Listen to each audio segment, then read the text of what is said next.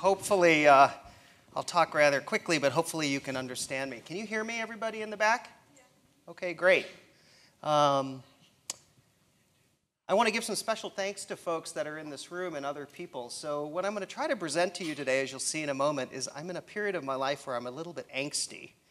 I'm trying to figure out what my life is about.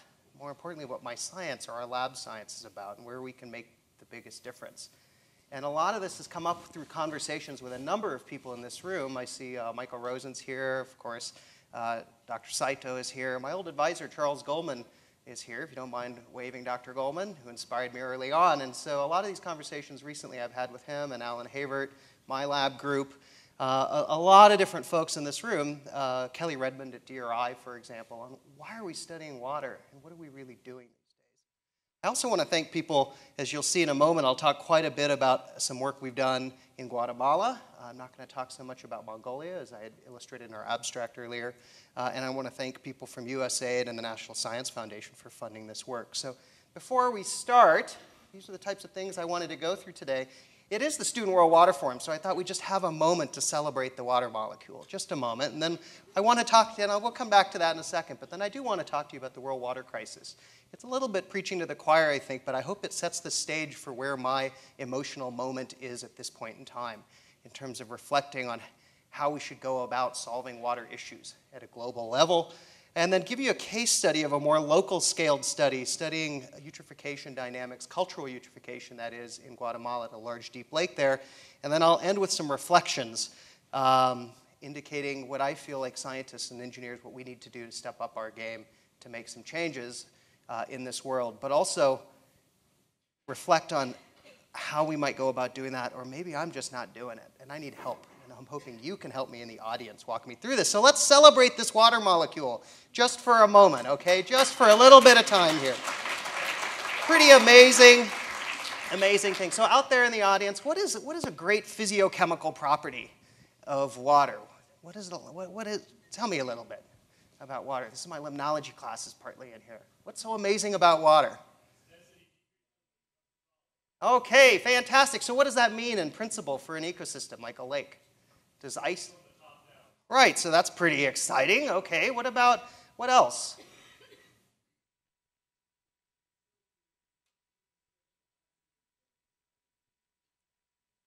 Fantastic, and in many cases it's a great solvent, and it can then take solutes in and dissolve many different substances in it, okay, as a compound. What's a great biological property of water? What's exciting about water? What's exciting about water for you? Yeah, it's amazing, isn't it? Basically, it's a pretty amazing thing. It has high heat capacity. Sure, ice floats as a result of its density properties, and so lakes don't freeze from the bottom up. But the reality is, no known forms of life can survive without water. A little bit goes a long way. This is for everything, whether it's for you, maybe me, drinking a little bit of water in just a few minutes, plants, microbes, the whole bit. Okay? So this is a good celebration. Everybody clap. This is the water molecule. All right. So we've got the water molecule, we've got a compound, but the reality is I'm going to talk to you about more serious and depressive things now, because this is what I do. I'm a professor.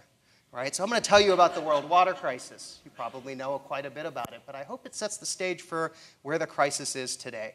At least this is how I feel where things are. Here's a map that is often shown to show just in terms of water scarcity or quantity of water for human use, where there's water scarcity on the planet. And if you notice this map, you're going to see water scarcity largely in areas where there's semi-arid places to live and or developing regions of the planet. So a lot of places in Africa, for example, at least the countrywide scale, South Asia, where my family's from, East Asia, parts of Europe, for example, where you'll see water scarcity issues. Close to 3 billion plus people on this planet do not have adequate water resources. 3 billion people. Okay? The footprint for water. This is kind of a way of honing in now at thinking, okay, well, the water's scarce, but how are we using water on this planet? Here's our water footprint when there's available data for it. You can clearly see water footprints are largely in developing countries, but also in developed countries like the United States. A lot of this footprint is related to agriculture. So that's a big component of an industry that causes footprint and water use, at least at the countrywide scale. Again, places like Africa, places like South Asia, a lot of places in Central America I'll talk to, there's large footprints of water and water scarcity there. Another way to think about water, when I was thinking about it, I started wondering, okay, well, these are pretty cool maps, and they're great publications published in our best journals, Science, Nature, PNAS, Water Resources maybe from time to time, but the reality is water and the use of water is inherently complicated. It's just not at a local scale, but just by transferring goods and commodities across the planet, our use of water, or our virtual water footprint as it is called, is quite impressive, and it really is country dependent. In this case, you can see water transports, if you look at it virtually in terms of goods and commodities, China exports quite a bit of its water. And this was an interesting way for me to start thinking about, whoa, maybe water isn't just the scarcity of a local place, but it's a good and a commodity based on products that you and I buy, our cell phones from Apple that are produced in China, maybe our fruits and vegetables, goods and commodities that are moved around the world, and in some cases, developing countries face the burden and brunt of this type of water footprint, virtual water footprint and water scarcity. If you look at the quality of water, as at least it pertains to billions of people on the planet, quality inherently is tied into what we're putting into that system as a result of, largely because of use, okay? In developing countries, 80% of sewage in developing countries is discharged directly, untreated, into our water. Yet many of those communities then have to take that water back out for their own use. Nitrate from agriculture, again, agriculture is a major industry on this planet, puts nitrates back into the water systems.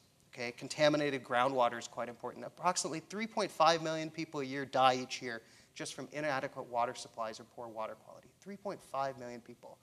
Very hard for me to comprehend in this small room. We have great drinking water, but there are people dying daily and yearly just on this fact. I'm an ecologist. I tend to study fisheries production, clarity of lakes, but the fact that there's human loss really is starting to bum me out as a middle-aged scientist now. And it's something that I'm starting to reflect on more and more. What's also important is the biodiversity of these freshwaters is degrading more than any other systems on the planet. Not terrestrial systems. Freshwater biodiversity is in large decline, as I'll show you in a moment. Here's a map that shows you the changes between 1990 to 99 versus 2000 to 2007, this bottom map here. Pay attention to the red spots and dark red spots. There's increased levels of nitrate contamination in rivers and lakes and groundwater in those regions. But we're making improvements on the quality side. There's a little bit of hope in this picture. We are making, at least at the decadal scale, some improvements and change. If you look at water scarcity and quality, and you combine it with the threats related to biodiversity, they're related hand in hand, and they're often compounded. An excellent paper published in Nature in 2010 clearly showing here where threats are in relation to water security threats. Okay? In red are the highlighted zones. South Asia, East Asia, Central Asia, Africa, parts of Central America. We're very fortunate in North America. We have very good water security, if you will, but in terms of security-based threats to biodiversity, we're still moderate. But in these other locations, they're much higher, as indicated in red. So for me, as a limnologist that loves biodiversity, I'm starting to try to connect the water scarcity quality issues with, well, how can I maintain biodiversity within these systems? A number of water-dependent taxa in fresh waters, whether it's amphibians, fishes, are all on the red list. Anyone know what a red list is? IUCN red list? IUCN red list. What is it?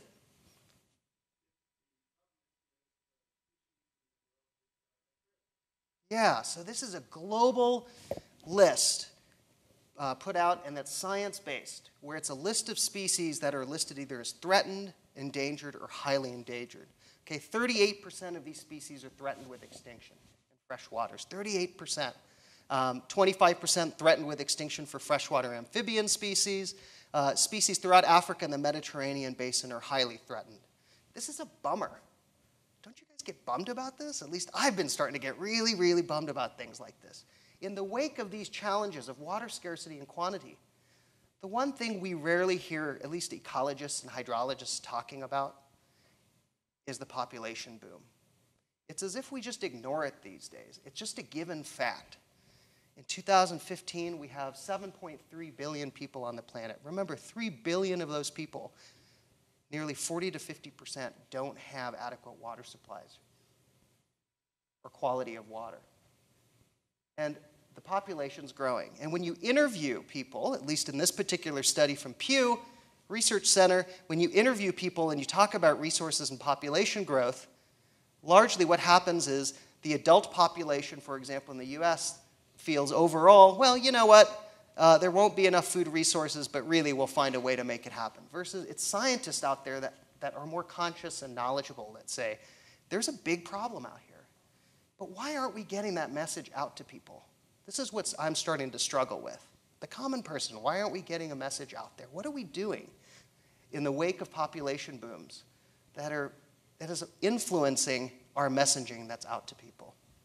And yet, if you look again at these maps, and you look at where the populations could grow the most, where there's the highest fertility rates, for example, they're in these developed areas. In Africa, in parts of Asia, Middle East, or in Central America. So our biodiversity issues and our scarcity and quality issues are going to get far worse in this crisis. And I'm sure I'm preaching to the choir here. You can hear the tone in my voice being a little bit upset about it. We've just celebrated the water molecule. Come on, this is a pretty cool molecule. What's going on? What it's got me to think about is when I was an undergraduate, and this is what I wanted to say to people who are young scholars in here. I met an advisor who's sitting in the room here today from UC Davis, and I heard a talk on campus. And it was something he had presented at that period of time, talking about the 4 horsemen of the apocalypse. The 4 horsemen of the apocalypse. And in this case, Dr. Goldman, if you don't mind raising your hand, all right, announces there is going to be a 5th horseman of the apocalypse, one with water shortages, scarcity, and biodiversity loss. And it's coming quickly. Now, that was about 20 years ago. And it's sad for me to say this, but at least in my investigations of going to Uzbekistan with Laurel, or maybe going to Mongolia, or Bhutan, or India, or Central America, I guess I'm having this angst on my inside as a scientist. And I'm starting to feel, I am feeling the 5th horseman of the apocalypse. The water scarcity and quality, it's here. It's here. It has arrived.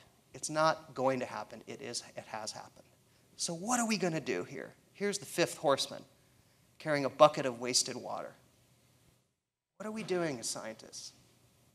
I don't know.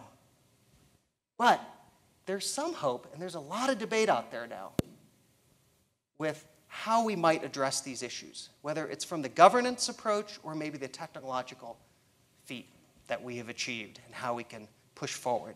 And the debate, this is a great issue that was just out in Science in July 2015, talking about what scale of water governance do we need to work at to solve these issues. Do we need to go global and then come in local? We have these international programs that are set up. We have international knowledge. We have governance structures to try to understand transfers of water and the quality of water. Or should we work, in this case, from a local perspective? The idea behind going global is, remember those commodities? They're being moved across the country and across the globe. And its countries influence each other based on their virtual water footprint, not just from the local sourcing of the water. But the argument to work local, which happens to appeal to me a little bit more, maybe because my small little mind can work around this, is that local perspectives of water are so important. You have to involve local people with decision making. That's where the water gets used initially. That's where solutions can be had initially.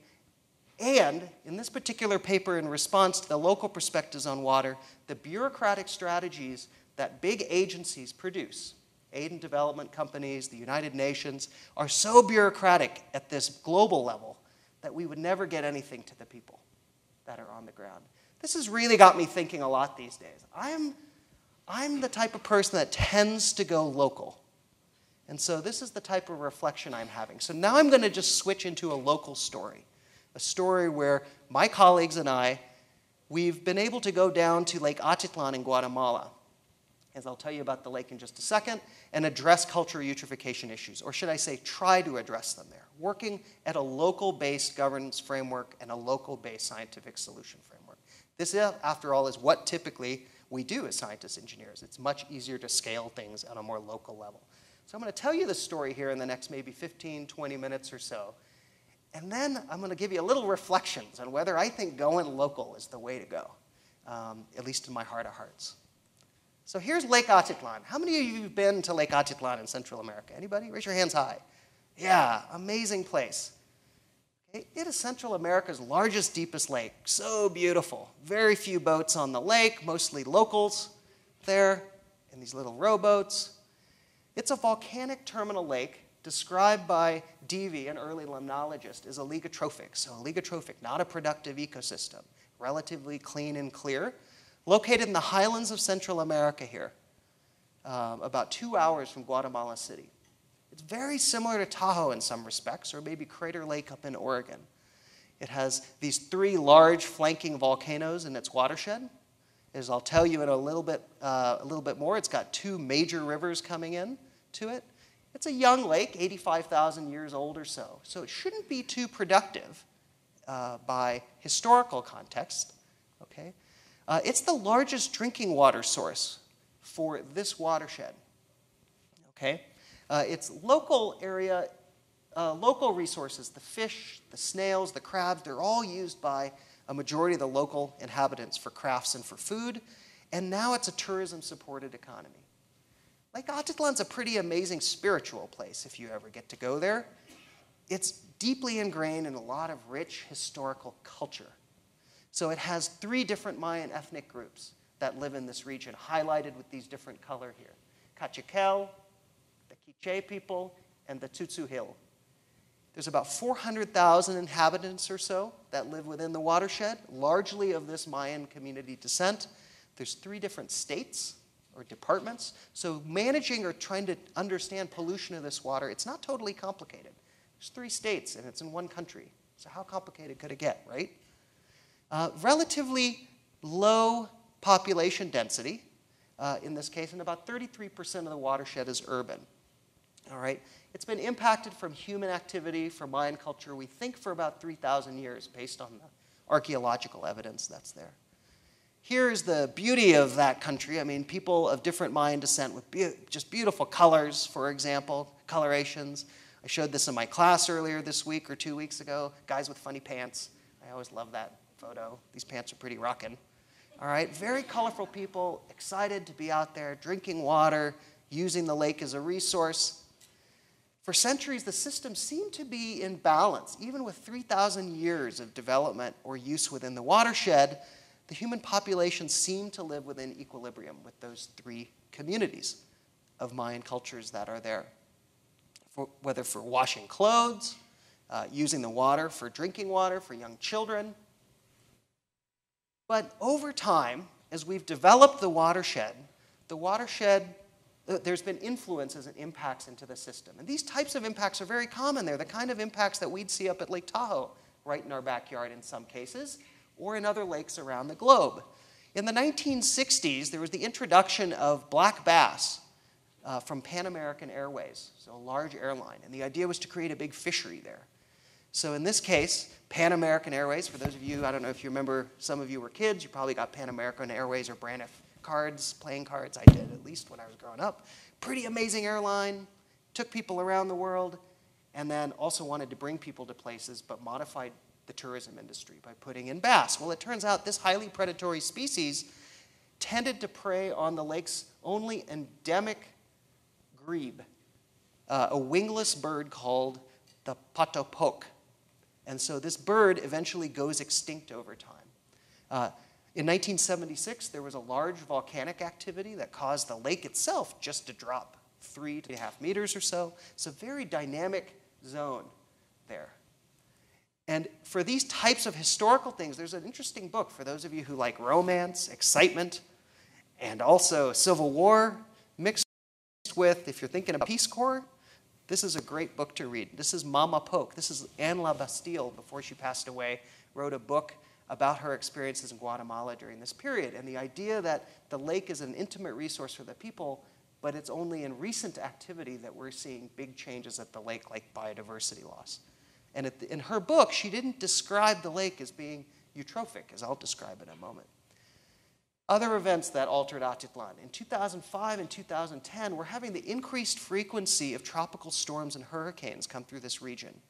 Climate scientists suggest this is an advent of what will happen more and more throughout the Central American region, and as a result of shifts in climate. And so Hurricane Stan and Agatha resulted in mass wasting of the watershed. Roads were removed, big rivers flood, move lots of sediment load into the system. Hurricane Agatha, which came a little later, destroyed the secondary wastewater treatment plant for one of the main urban centers that has about 25% of the population in the watershed. And this then results in directed sewage right into the lake. So these types of issues are going to occur on a more frequent basis, and they're occurring now. We're also having increases of atmospheric loading within the basin. If you talk to the older Mayan communities, they would always talk about clean, crisp air. And just within the last 15 to 20 years, people are talking about increased pollution like this within the atmosphere, largely from crop burning, burning of corn crops within the region of Central America, and the winds tend to take it and travel it to Lake Atitlan. Right? So in the 1970s up until today, we've had those hurricanes are like these big presses, or pulses of change. But there's been this short-term press, and this is very common again throughout developing countries and rivers and lakes around the world. We export our sewage and our waste into waterways directly. And since the 1970s, since the development of the watershed, we've had increasing treated and untreated sewage coming right into the lake. Here's an example of that. Here's a pipe from one of the main urban centers just flowing right into the lake, into the boat dock and swimming area of this system.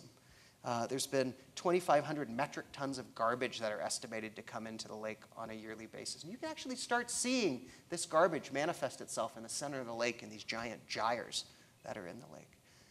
What happened is, in December 2008, after this long-term press of sewage coming into the lake and these changes in the watershed, in December 2008, we saw our first cyanobacteria bloom in the lake. Remember, I told you Charles Devey suggested that the lake was oligotrophic, so it should be non-productive, pretty clear lake. And here are some examples of that algal bloom. People out there with nets trying to scoop up the algae, thinking they can remediate the algae fairly quickly just by removing it, yet the algal growth was very, very high. There's a little bit of panic in the watershed, right? These are local resources that are changing quickly. Large soupy green water. Interviews when we went there with the local Mayan fishermen suggested actually, this may have occurred in the past, and from the mother's mother had suggested that. Now, I don't know if this is true, but for me, this is kind of exciting as a scientist, because you're sitting there and you're thinking, well, maybe these lakes can take these big, steep changes rather quickly. I don't know. That hasn't borne itself out, but those are the types of questions we can answer, maybe with a little paleolimnology. Should we believe that the lake had turned green in the past? There's no evidence that a large, deep lake at 320 meters deep with a young watershed would be eutrophic. Okay? There's been very little research at this lake. Despite being an icon for Central America, very, very few studies have been conducted there. Definitely very little interannual variation in data collected from the system. And in this tropical mountain deep lake, globally, they're kind of these odd lakes. They're these mountain lakes with tropical dynamics. And so we don't often understand mixing process within these systems. What we do know from the bloom period, using satellite data, is that this bloom picked up rather quickly in October 2009. Here's November 2009. Here is the 22nd. At least for the surface water, within an approximately 2-month period, month and a half, 45-day period, you get the advent of a very large algal bloom with gyres in the center of the lake. This elicited a major response from the vice president of Guatemala. The vice president of Guatemala is in charge of environmental resources. That's how their political system is structured there. And you see all sorts of things in their major newspapers. The lake is in a coma. The lake is dead. There's a catastrophe at the lake. Imagine if we went to Yellowstone and there was a giant fire that came through Yellowstone. How would we react? That happened, right? And we were pretty devastated. People are sort of watching out for Yellowstone 15 years ago and saying, what's a fire going to do to this national park? Well, this is essentially a fire within their national park. There's a lot of controversy, people calling the lake dead. By March 2009, a nonprofit group called Todos por el Lago comes together, one of the main local NGOs, and they're basically trying to figure out what is going on with this lake. It's always been, at least mostly, been clear and clean for us. And there's rumor existing as to all sorts of rumors of why the lake is turned green. There are rumors like magical activity. That had come up a number of times. Climate, shifts in climate, or maybe causing thermal properties of the water increase, or maybe it's just a natural dynamic. Don't worry, the lake can purify itself. After this meeting, because there was this demand to do something about it, you should have seen there was a bunch of people that came out thinking, okay, well, we should put magical potions in the lake. We should use magical chemistry. Let's just dump this into a large, deep lake and clean it up. Maybe we'll put solar bees out there, giant wind devices to try to mix the lake. I call this the sort of the bamboozling time of scientists and engineers. It really bums me out that someone doesn't sit back and actually say, can you really solve the problem of a large, deep lake by putting lots of chemicals in it? We should know better than that. That's never been done on the planet in an accurate way. Yet, Guatemalans were eating this stuff up, dumping hundreds of thousands of dollars into those approaches initially, the vice president included there, because they didn't know better. All right, so the vice president declares this lake dead. And by declaring it dead, it had ramifications for the fisheries community there. Fishing communities that receive $1 to $2 a day, nobody would eat the fish. Restaurants wouldn't buy it. People didn't have local economy, at least the fishermen. In October 2009, we see a second, more sustained bloom. The bloom that I'm talking about, as I'll point out in a second, is largely of a genus called Limnorhynchus that we discovered there. And then it's April 2010, we start seeing the convergence of a second bloom with microcystis. Microcystis tends to produce toxins within the system. And by 2010, you see small blooms occurring. And then 13 and 14, minor blooms, and again, 2015, just a few months ago, another bloom. Here's what the blooms look like from the same location. You can see it's a highly dynamic system. So some people freak out in 2008 and 2009 because the lake has covered a lot of algae. By 2010, they're saying the lake is purifying itself. By 2012, there's discussion, oh, well, maybe it doesn't purify itself. But there's just not enough science there to suggest why this would be occurring. That's the key aspect here. So we responded. There was a group of people, largely led from my colleague at UC Davis, grateful to her, Dr. Eliška Remenkova, who was down there during the bloom. And she came back and she said, there is big trouble here in Guatemala. And this is their iconic system with ancient Mayan cultures. We need to do something. So with funding from the National Science Foundation and some private Guatemalan donors, we took a group of people down, including some folks from DRI, like Professor Alan Havert, who's in the room, and we initiated a set of trainings to do basic sampling. What does it mean to only sample the surface water of your lake versus the bottom of the lake for nutrients? Maybe we should sample the watershed. And so we did this initial set of trainings, and then we received money from USAID Development, basically, to continue these trainings and to try to understand dynamics of the lake. And to engage in sort of active participation and solutions with the local people. So this is a response to the blooms. We're really grateful to USAID because USAID ended up giving us funding to go down there and work within the local capacity to build on existing projects and programs to try to do the following things. To train future generation of young scientists to carry out monitoring and communicate the results. We didn't want to just collect stuff and put it on the shelf. Develop long-term scientifically based monitoring program. Remember, I just told you, we didn't even have basic monitoring data for this lake, even though it's Central America's icon.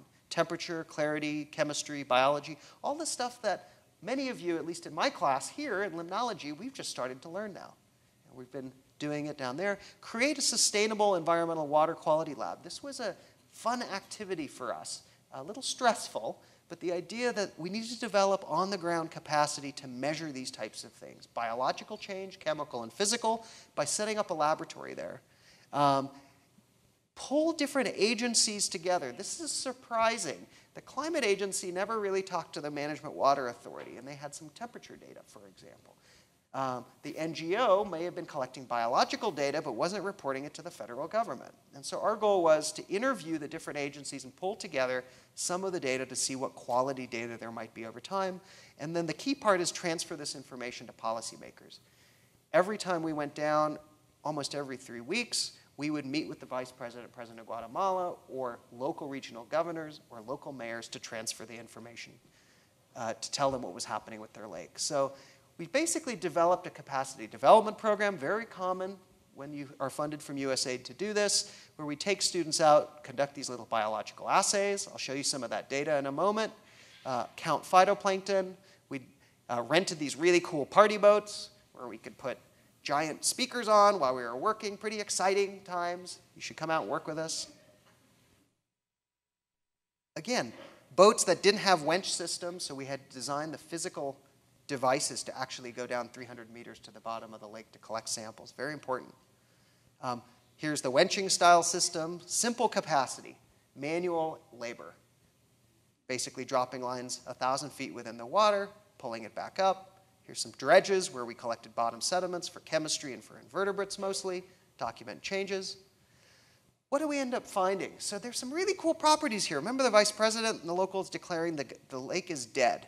The lake is dead, and instead it was very much alive. It had this algal bloom that the locals and the vice president suggested could have toxins because someone told them there's got to be toxic algae as a result of this. Well, it turns out some of our science investigations ended up finding out that the bloom that was occurring was a cyanobacteria called, we were identifying it initially as something called Lingbia, but it was actually a new genus of discovery of algae. It's called Limnorhapis robusta.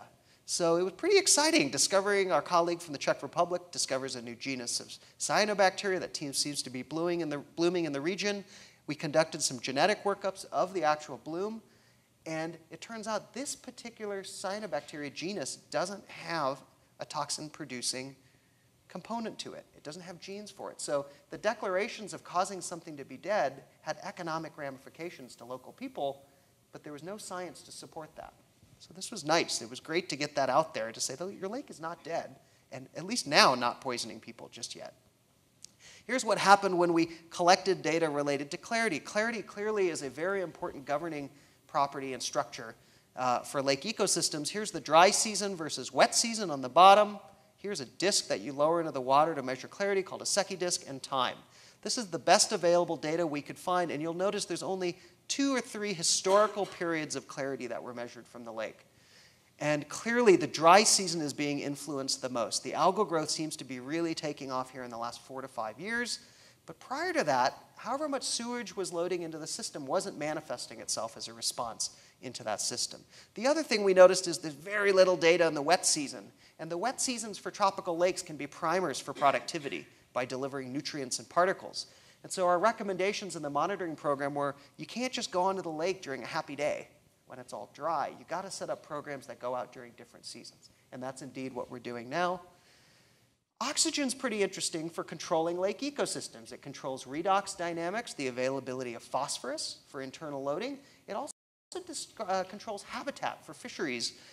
By mining data, we were able to figure out the lake actually, at least initially, had very high oxygen concentrations in the bottom of the lake in the Hypolimnian in the 60s, taken with classic Winkler measurements. But over time, at least since our measurements were there, we're seeing a precipitous decline in oxygen at the bottom of the lake. Here's an example of that. Here is data of temperature and oxygen in April 2014, and basically anything below 200 meters or so is starting to go into the anoxic zone. That's a large volume of water. That's about 40% of the volume of the lake itself, containing lots of low oxygen and high phosphorus concentrations. So when the lake mixes again, here's an example of the nutrients. Again, these are data that hadn't been collected before in this lake. Here are the relatively high nutrient phosphorus and ammonium concentrations.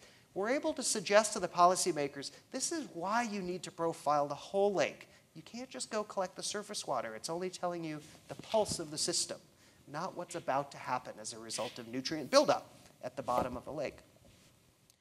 So we were also trying to set up connections then with this program between not just lake monitoring and measuring the health and pulse of a lake, but what's happening within the watershed. Here's our colleague Kevin Rose, who came out at that time from Washington, D.C., And we were starting to take transect measurements from the river all the way out into the center of the lake to look at connectivity between the sediment loading from the lake, which contains phosphorus, and different areas in the lake. Here's turbidity, for example, when you get close to shore, similar to what you'd see in this photo, very high turbidity, high sediment particles. But as you go offshore, about a mile, mile and a half, this is when you start seeing turbidity curtains, turbidity levels move towards the bottom of the lake containing high phosphorus levels, around 10 to 12 meters. So if you look at this then from a particle distribution, but also from the type of players that are in the system biologically, what we ended up finding, everybody kept asking us, the lake's not going to bloom again. I don't think it's going to bloom again.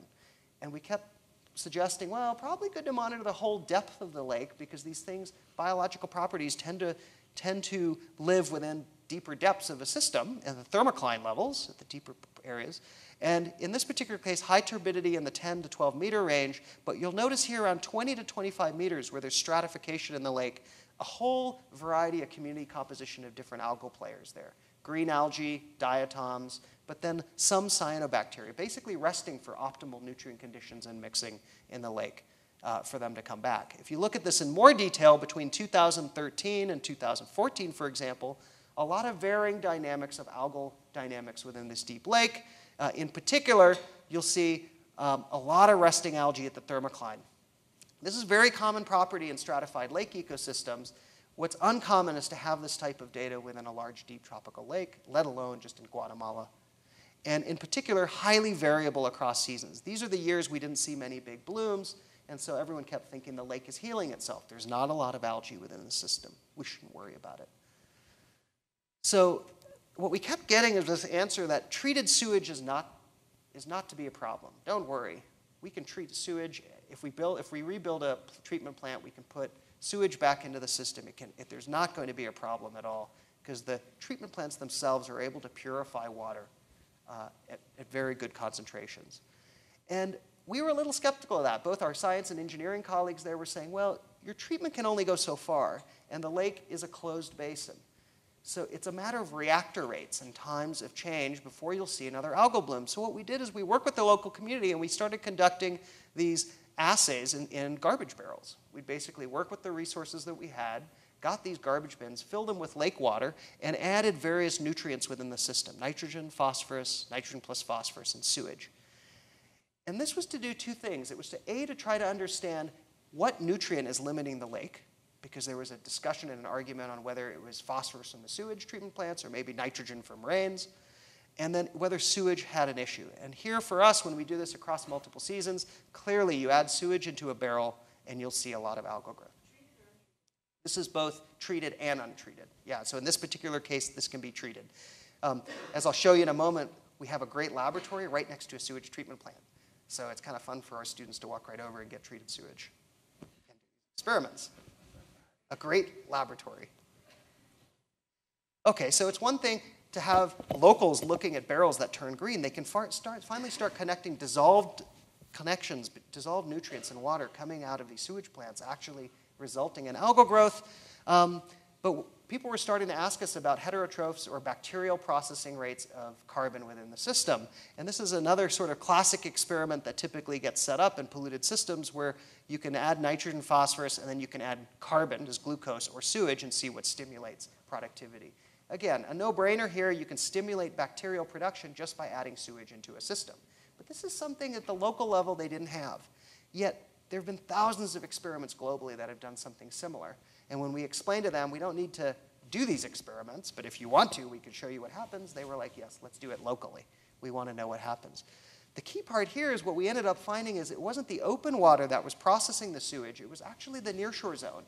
The nearshore part of this lake is a really important dynamic area, a lot of substrate contact, and in this particular case, you get more carbon respired in these littoral zone areas in different months versus maybe the open water. So these are the pre-processing areas of the lake. If we're going to manage the areas of the lake for wetlands, we want to manage the edge of these lakes and restore them to try to prevent introductions of nutrients. This is our student Alicia, who is down there, who conducted these experiments. We're grateful for her for that. The other thing we noticed is when we went through our long-term data collections, which was agonizing, contacting all these agencies, is there wasn't a proper loading estimate of nutrients coming from the lake. So a very important watershed for people, yet there weren't good discharge measurements or good nitrogen phosphorus chemical measurements. So we spent a year in the different sub-basins of the watershed collecting load and discharge information, just to try to get estimates of what is the major watershed or watersheds that are loading nutrients into the lake. And we ended up finding that there's 2 major watersheds that load, and the other ones are largely minor in their runoff into the system. So if we're focusing monitoring programs, we should likely focus them on the large watersheds that can put lots of sediment, nitrogen, and phosphorus into a system.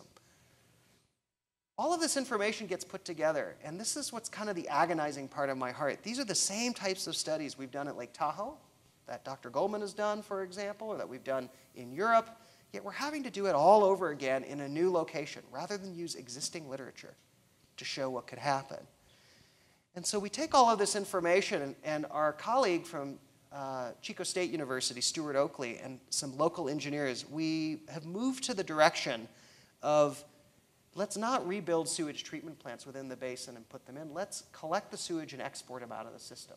If we can do anything here, it's important to have long-term intervention with the system here, because the costs of maintaining plants in the system where there's very little energy, regular energy, and energy costs a lot of money, is going to far outpace what we can actually do if we had exported the system. So we've provided an alternative. We've been working with engineers there now to create what was called the Tubo project, to collect water and sewage and sanitation around the lake and to move it around the basin and export it from the region.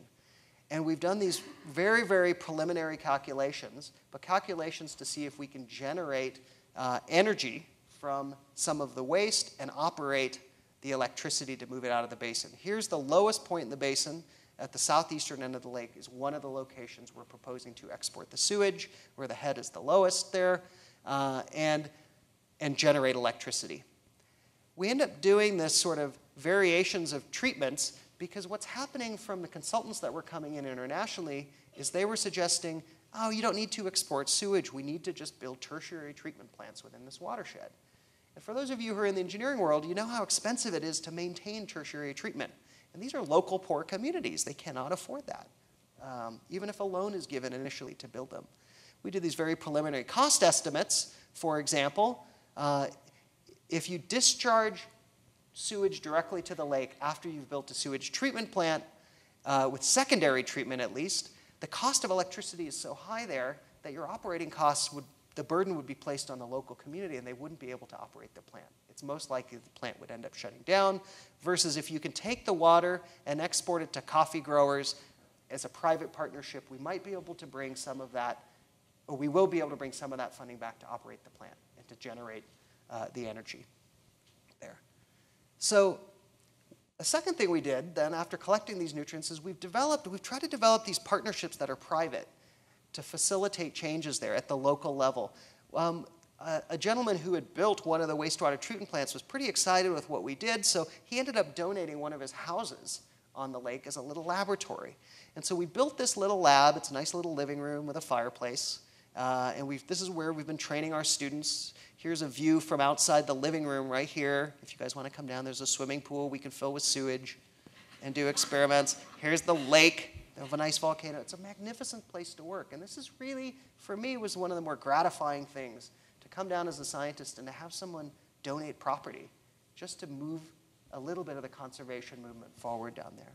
The other spin-off that ended up happening out of all the students that we trained here over time, they ended up spinning off into a student group called Hunhila.